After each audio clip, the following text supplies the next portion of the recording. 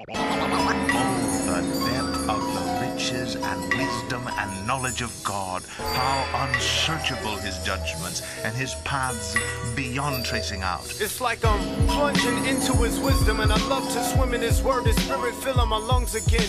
No scuba needed, I'm one of his kin. Crying Abba Father in the water bubbles as I'm coming to him. Getting closer, feel the sun on my skin. The glory of the Lord pulling me forward. His love tugging something within. Feeling unworthy, there's nothing in men. Deserving of his presence, I'm dirty and daily I need scrubbing again. But his blood covers an abundance of sin. Though as I get nearer, exposing a mirror is just how grungy I am.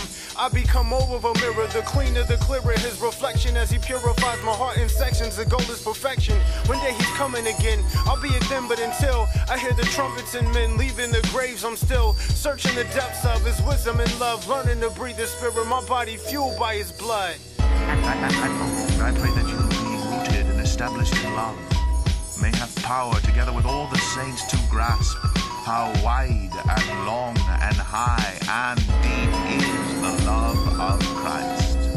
And to know this love that surpasses knowledge, that you may be filled to the measure of all the fullness of God. It's like I'm entering into the temple, left my flesh at the altar, bathed at the laver, continuing in, identifying with Christ and his sacrifice, purged with his word and spirit, the knife, cutting precisely, dividing the soulish and spiritual devotion from ritual, Pharisaic traditions and relational pinnacles, no longer seen as sinful, linen cloaks my physical, like the ship of a Vulcan, my sins become invisible, invisible distance, I behold the holiest, past the pillars in the porch and approach with boldness, establishing his strength, glad to be his associates, communing without the communism of the Soviets, consuming the showbread frosted with pure frankincense, offered for a memorial is the metaphor making sense. A wonderful fragrance made when the sun was offered, grant me access into the throne room of the fathers, continuing onward after glancing at the lampstands, like providing sight so I see where my timberlands stand, filled with the spirit, the light of Christ that shines before man.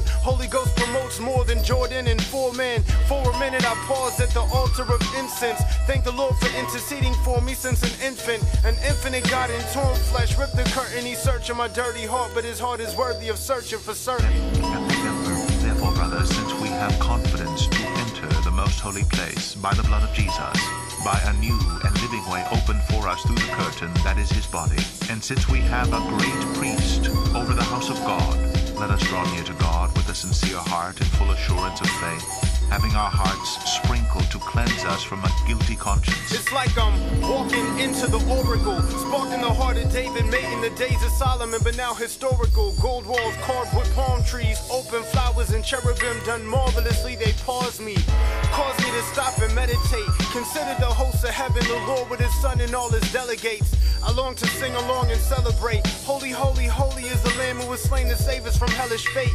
Suddenly I'm in another place, the mercy seat in the ark of a place with God's throne of grace. The cherubim live, they spectate, I fall prostrate. His glory is heavy, I can't take the weight. Then I awake at the crib and I'm prostrate in my bed, next to the pages I read to behold his face. And by grace it is real, and through faith it's revealed that when I'm praying I'm still in his holy place. Therefore, since we have a great high priest who has gone through the heavens, Jesus, the Son of God, let us hold firmly to the faith we profess. For we do not have a high priest who is unable to sympathize with our weaknesses, but we have one who has been tempted in every way just as we are, yet was without sin. Let us then approach the throne of grace with confidence, so that we may receive mercy and find grace to help us in our time of need.